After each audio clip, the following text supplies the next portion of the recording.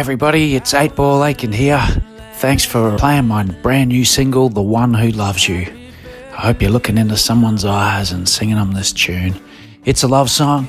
I recorded it in Nashville before I left and moved back to Australia. I actually wrote the song a few years before with Alan Caswell on the Gold Coast, and we wrote it, and his wife liked it at the time, so that was good. Anyway, I basically put a bunch of slide guitar, laid the bass down, and then I called my buddy Leach, who plays horns for George Thorogood and the Destroyers, and he laid all the saxophones on there. Who else? I had Buddy Guy's drummer at Tom Hambridge, who's a Grammy-winning legend in America. That's that track. It's from my album Heart and Soul, which is all heart and soul based music. Just something different. It was a project, an idea to make a whole album of my soft, love and sweet music.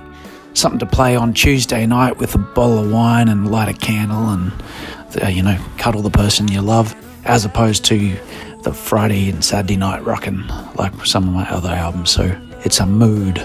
Hope you dig it. Hope you love it. Lay back and chill with a moment with Tracy and the Big D. Thank you.